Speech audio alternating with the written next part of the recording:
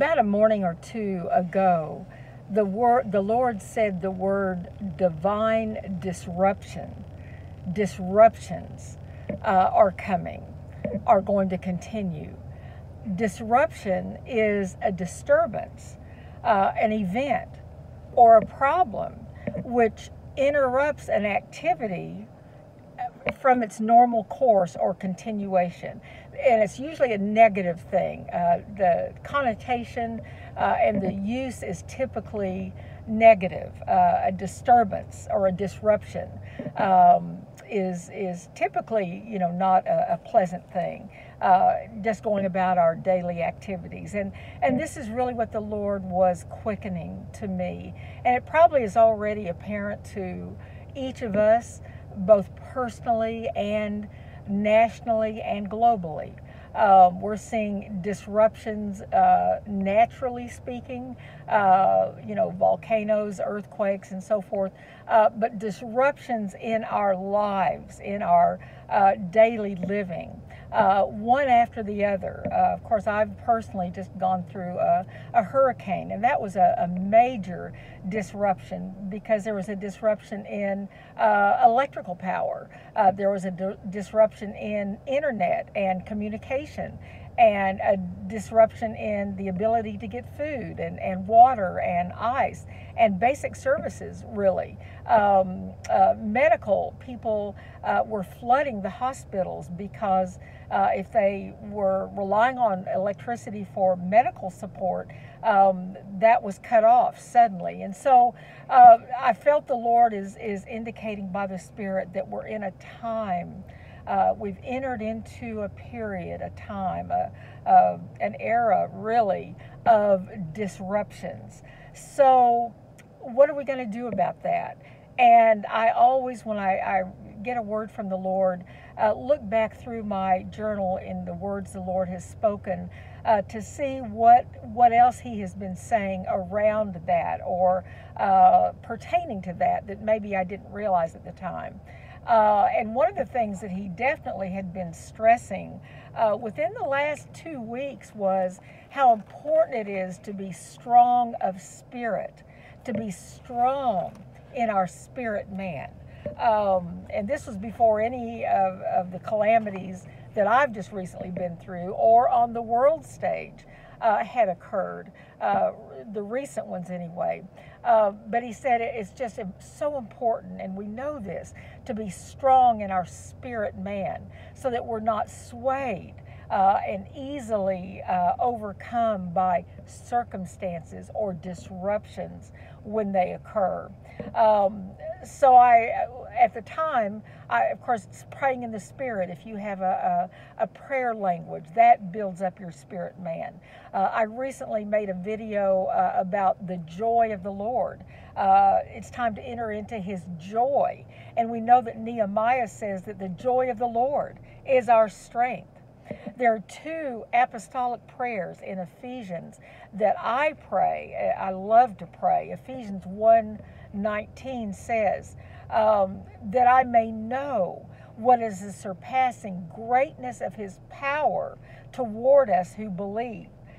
Ephesians 3:16, that He would grant us, according to the riches of His glory, to be strengthened with power through His Spirit in our inner man. So the prayer is, Lord, may we be strengthened with power through Your Spirit, through the Holy Spirit in our inner man, in our inner man. May we be strengthened with power through Your Spirit in our inner man. Be strong in the Lord and the strength of His might. Ephesians 6:10. Be strong in the Lord and the strength of His might. Therefore, it says, take up the full armor of God, that you may be able to resist in the evil day. So if ever there was an evil day, this is an evil day. Then the Lord had reminded me of a word that He gave me back in April, and I don't think I had recorded a video about this because I really wasn't sure. I didn't have a context, although the world stage and the corrections and judgments that are going on right now certainly are an indicator. But I heard the Lord say, and I'm going to butcher this, miny tickle, many tickle. This is Daniel 5, and this is when Nebuchadnezzar, you talk about a disruption.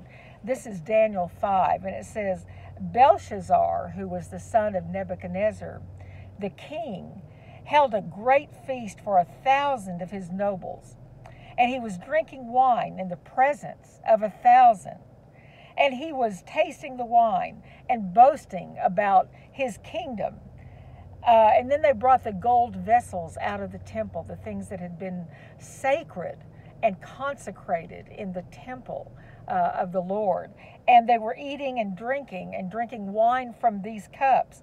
And then suddenly, Daniel 5, verse 5 says, suddenly the fingers of a man's hand emerged.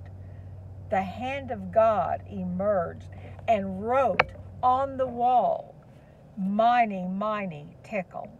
And that means, again, forgive my pronunciation, God has numbered your kingdom and put an end to it, Daniel prophesied and interpreted. You have been weighed on the scales and found deficient. Your kingdom has been divided and given over to the Medes and the Persians. So it's in this time that the Lord is interrupting and disrupting the plans of the evil one. But in our own lives, we are going to find ourselves in situations where our lives are disrupted. The course of our lives are disrupted. The course, maybe the direction that we're headed might be disrupted. Basic necessities of life, we know it's been prophesied, will suffer great disruptions. So this is a time that the Lord would say, be strong in the Lord and the power of his might. Build up your spirit man so that in times of calamities, though you're protected, though you won't suffer the death and the destruction and the harm that will come to other people, that 1,000 may fall at your side, 10,000 at your right hand, but it shall not come nigh you. However, you'll be in the world. You'll be in the vicinity and the circumstances when these things are happening. So be strong in the Lord. Be strong of spirit so that you can weather the storm. You can sustain that which is coming. So be aware that there's going to be one disruption after another.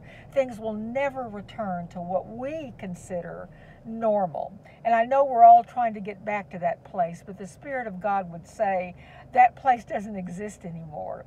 But guess what? A better place is there for us. So walk in the path that He has chosen for you, strengthened by the Spirit of the living God.